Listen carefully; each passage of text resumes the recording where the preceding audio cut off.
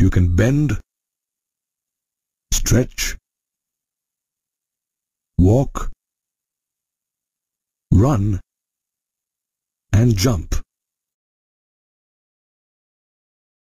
Similarly, all other living organisms exhibit movement, which is one of their characteristic features. However, movement in plants is different from that in animals. The simplest form of movement is protoplasmic streaming, as seen in unicellular organisms like the amoeba.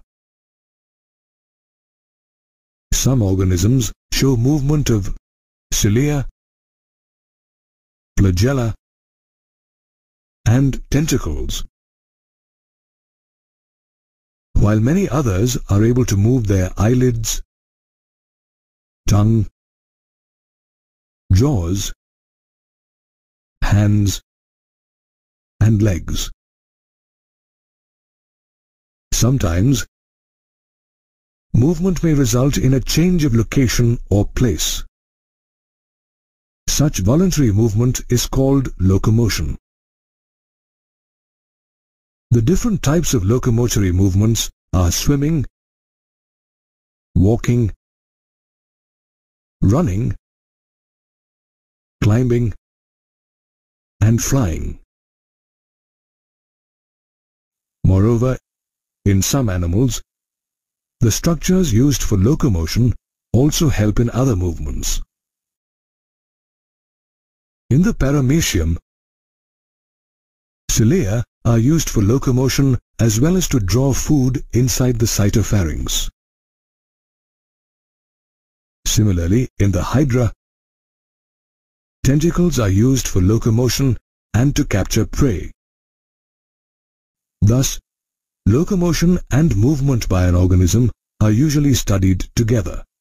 In fact, all locomotion is movement, but all movement is not locomotion.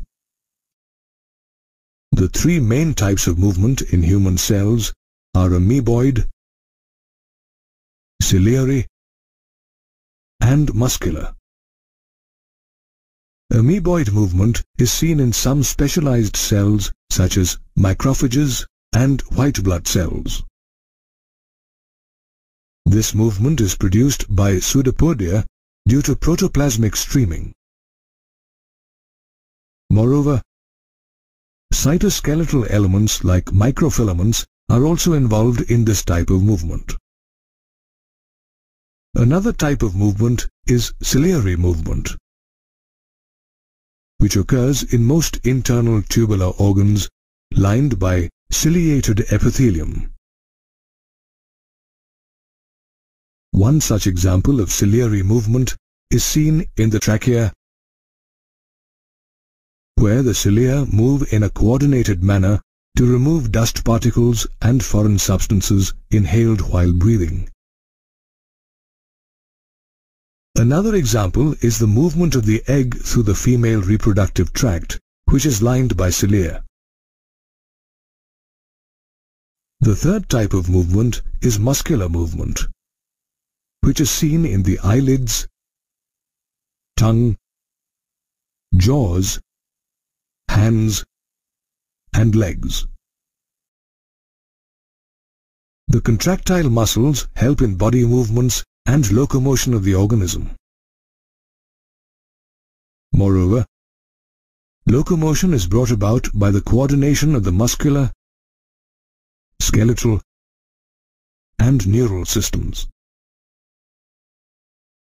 Thus, living organisms move from one place to another as well as exhibit different types of movement such as amoeboid, ciliary, and muscular movement of the eyelids, tongue, jaws, hands, and legs. Muscles play an important role in body movements as well as the movement of internal organs. Without muscles, it would be impossible to bend, stretch, walk, or perform any activity. In fact, muscles constitute about 40 to 50% of body weight in adults. Muscle is a specialized tissue that originates in the mesoderm. Interestingly, it is the only tissue in your body that has special properties like contractility, extensibility, elasticity, and excitability. Muscles can be classified based on their location, appearance, and nature of regulation of their activities. Based on their location, muscles are classified into three types, namely skeletal, visceral, and cardiac. Skeletal muscle tissues are attached to the bones of the body by collagen fibers called tendons. These muscles are striated or striped and are also referred to as voluntary muscles, as they are under the control of the nervous system. Skeletal muscles help in locomotion and different body postures. Another type of muscle are visceral muscles. They are found in the inner walls of hollow visceral organs such as the alimentary canal and reproductive tract. In contrast to skeletal muscles, these muscles are unstriated or smooth and involuntary. These muscles help to carry food through the digestive tract and gametes through the genital tract. The third type of muscle is the cardiac muscle, which is found only in the heart. Cardiac muscle cells are branched, striated, involuntary, and contain a single nucleus. Several cardiac muscle cells assemble in a branched manner to form a cardiac muscle. All these three types of muscles have a complex structure. Let's take a look at the structure of a skeletal muscle. Each skeletal muscle consists of many muscle bundles called fascicles that are held together by a collagenous connective tissue layer called fascia. Each muscle bundle consists of many muscle fibers, where each fiber exhibits a syncytium condition, which means the sarcoplasm contains several nuclei. Did you know that the parts of a muscle fiber have been given special names? For instance, the plasma membrane is called the sarcolemma, the cytoplasm is known as the sarcoplasm, and the endoplasmic reticulum is called the sarcoplasmic reticulum. The sarcoplasmic reticulum is a storehouse of calcium ions which are important for muscle contractions. Each muscle fiber consists of several myofibrils that are parallelly arranged. When viewed under an electron microscope, these myofibrils show alternate light and dark bands. These striations are due to the alternate distribution of two important proteins, actin and myosin. The light band contains actin and is known as isotropic band or I band, whereas the dark band contains myosin and is known as anisotropic band or A band. Both actin and myosin are rod-shaped proteins arranged parallel to each other as well as to the longitudinal axis of the myofibrils. However, myosin filaments are thicker compared to actin filaments, and they are therefore also called thick and thin filaments respectively.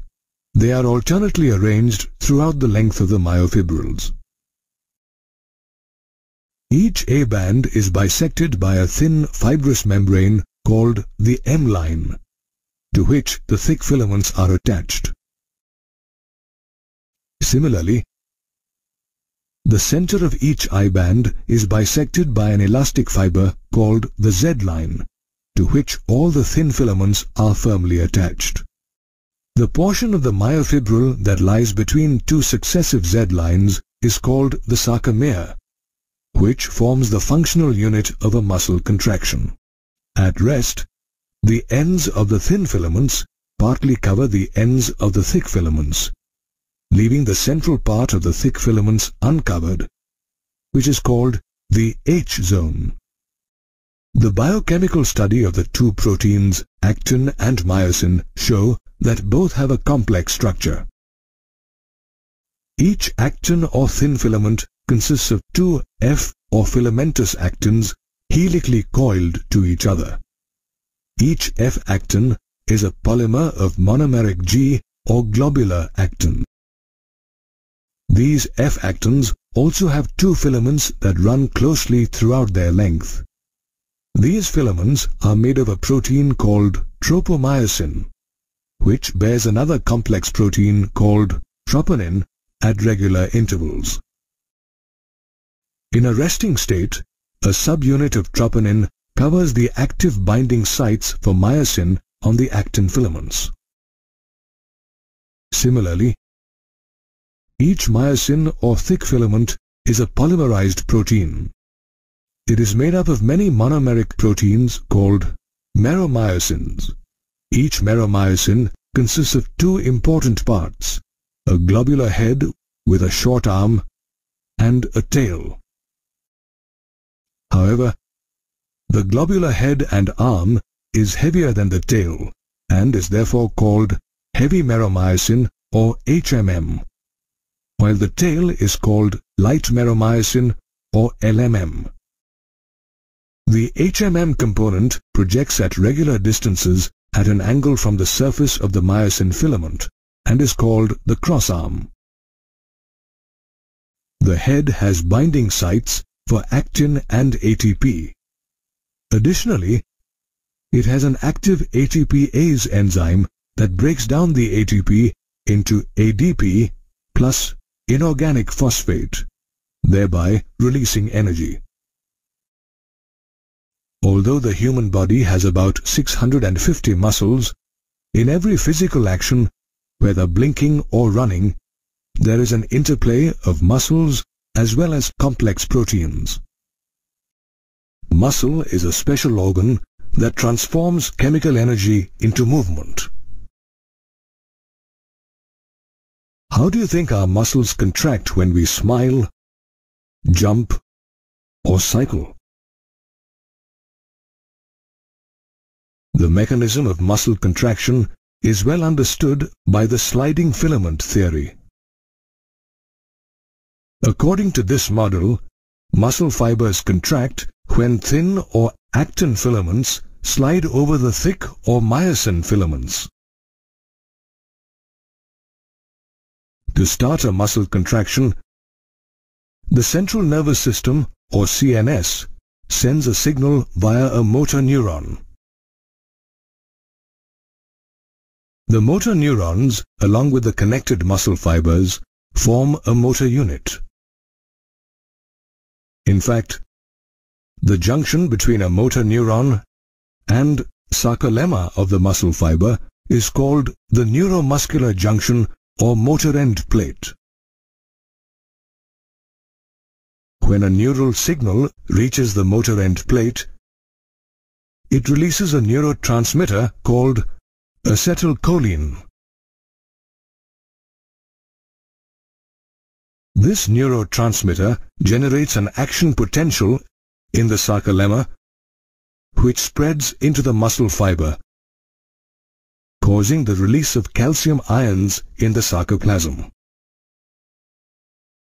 The calcium ions further bind to a subunit of troponin on the actin filaments, which causes the troponin to change conformation and move the tropomyosin.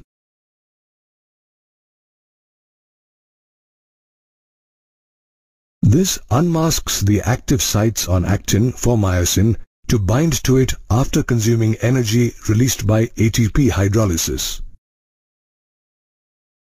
Myosin binds to actin to form a cross bridge. These cross bridges are very important for muscle contraction. they pull the attached actin filaments to the center of the A band. Moreover, the Z line attached to the actins is also pulled inwards, shortening the sarcomere, thereby causing a muscle contraction. During the contraction, the I bands are reduced, whereas the A bands retain their length. Interestingly, the filaments do not change in length, but merely slide over one another during a contraction.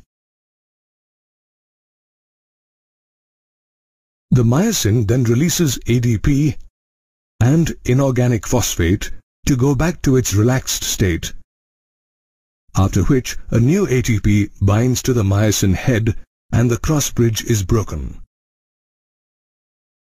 The myosin head again hydrolyzes ATP and forms a cross bridge. The stages of cross bridge formation, rotation of myosin head and cross bridge breakage are repeated with different or new actin molecules to cause further sliding. The process repeats till calcium ions are pumped back into the sarcoplasmic cisternae, resulting in the masking of actin filaments. This causes the Z lines to return to their original relaxed position. In fact, the repeated activation of muscles may lead to the accumulation of lactic acid due to the anaerobic breakdown of glycogen, causing muscle fatigue. Muscles can be of two types. 1. Those that undergo aerobic respiration, and 2. Those that depend on anaerobic process for energy. Muscles that respire aerobically are also called red fibers. They are thus named because these muscles contain a red pigment called myoglobin that stores oxygen. These muscles also have several mitochondria that consume the stored oxygen for ATP production. On the other hand, muscles that show anaerobic activity are called white fibers. They are thus named because they have very little myoglobin. They are high on sarcoplasmic reticulum but possess few mitochondria. Consequently, they use anaerobic energy processes. All muscles, however, irrespective of showing aerobic or anaerobic activity, contract via the sliding filament mechanism. Have you ever wondered how a boneless body would look? It would be a shapeless bag, making it difficult to move from one place to another. Our skeletal system gives shape to our body, and the muscular system helps in movement. The adult skeletal system consists of 206 bones and a few cartilages. Did you know that a newborn baby has around 300 bones, which fuse as the baby grows, resulting in 206 bones in an adult? Both bone and cartilage are specialized connective tissues. However, bone has a hard, non-pliable matrix due to the presence of rich calcium salts, while cartilage has a pliable matrix due to chondroitin salts. The skeletal system has two main divisions, the axial and the appendicular skeleton. The axial skeleton includes the basic central framework of our body, while the appendicular skeleton includes the bones of the limbs and their supporting girdles. The axial skeleton consists of 80 bones, which include the skull, vertebral column, ribs, and sternum. The skull has two sets of bones, cranial and facial. The 8 cranial bones fuse to form a cranium or brain box, while the 14 facial bones form the face. The skull also includes a U-shaped hyoid bone and 2 ear ossicles, one on either side. Each ear ossicle consists of 3 tiny bones: malleus, incus, and stapes. The skull also has a large hole called the foramen magnum, through which the spinal cord, after emerging from the brain, continues into the vertebral column.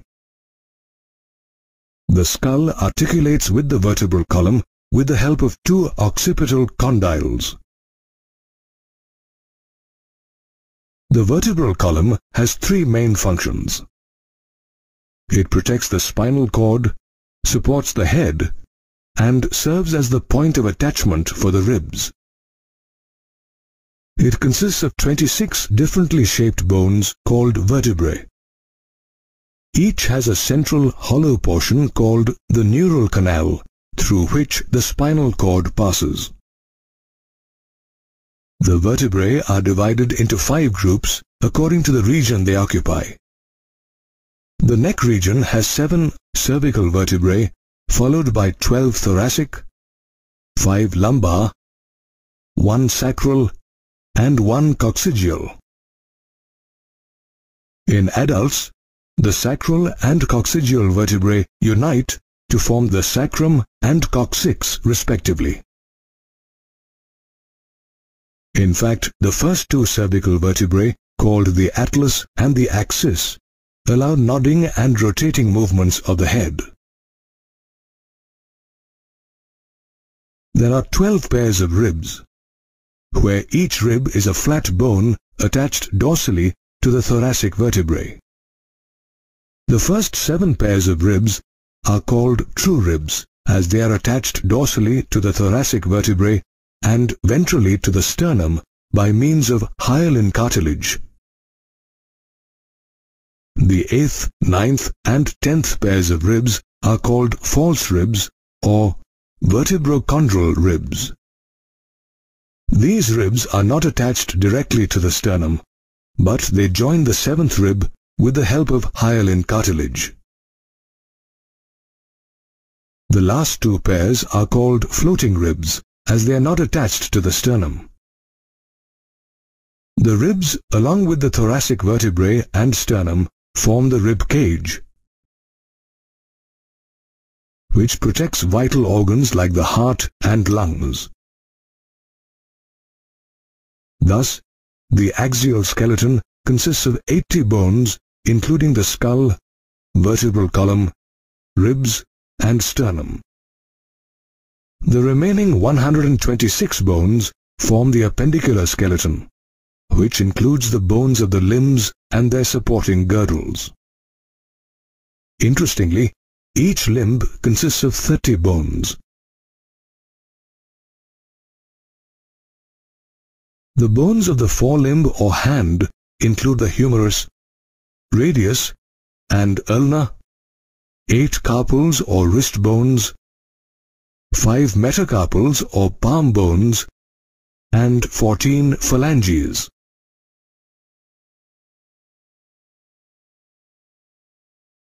The bones of the hind limb or leg consist of the femur or thigh bone, tibia and fibula, 7 tarsals or ankle bones, 5 metatarsals, and 14 phalanges. Another bone called the patella or kneecap is found on the ventral side of the knee. The remaining 6 bones form the girdle bones, which articulate with the limb bones to the axial skeleton. There are 2 girdles, the pectoral or shoulder girdle and the pelvic or hip girdle. Each half of the pectoral girdle consists of a flat, large, triangular scapula and a curved, slender clavicle or collarbone. The scapula is situated between the 2nd and 7th ribs on the dorsal side of the thorax. It has a slightly elevated ridge called a spine, which projects as a flat, expanded process called the acromion.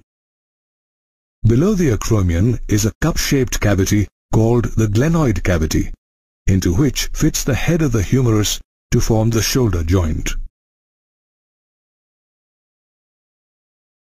In addition, the acromion articulates with one end of the clavicle to form the acromioclavicular joint, while the other end connects to the upper part of the sternum.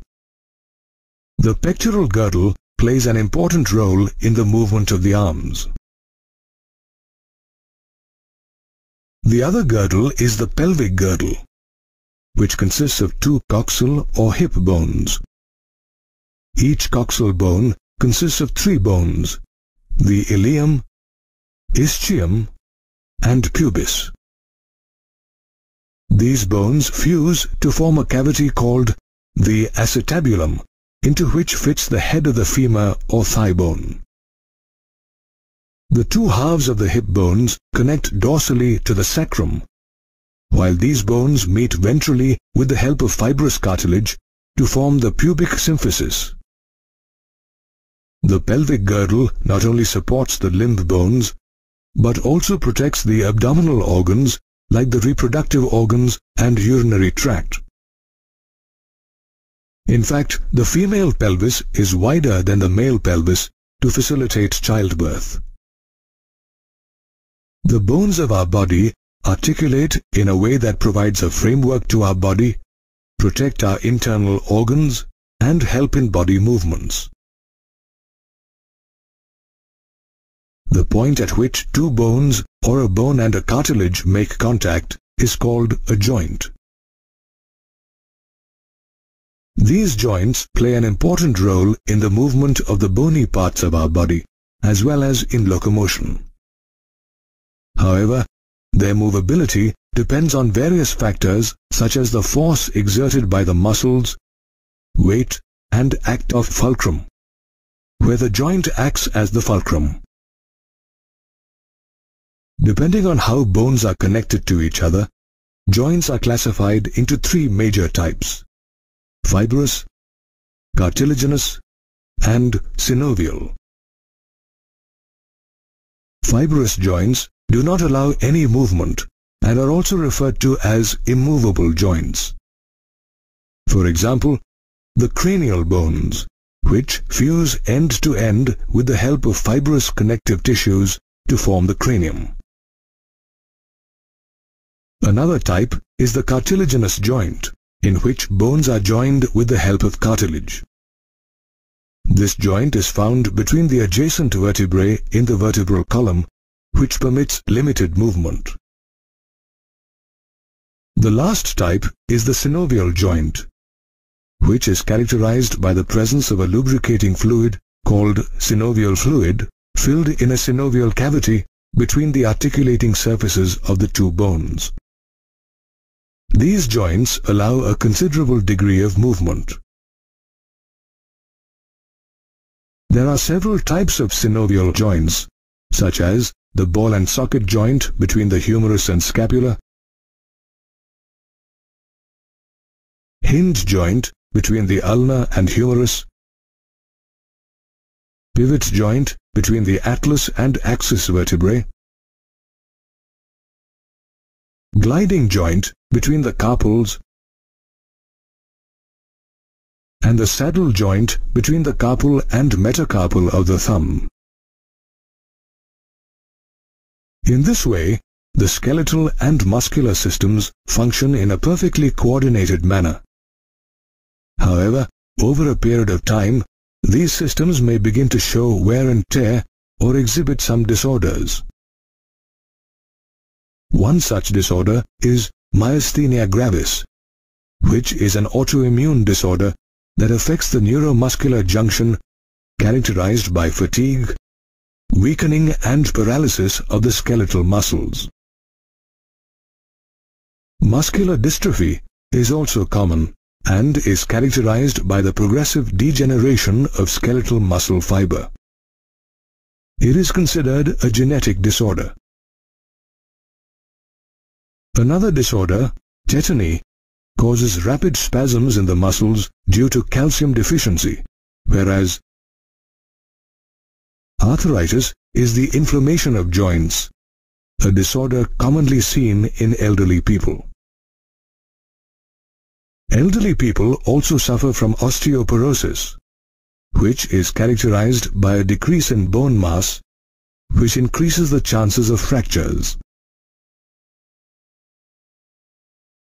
It is caused by a decrease in the level of estrogen and is therefore more common in women.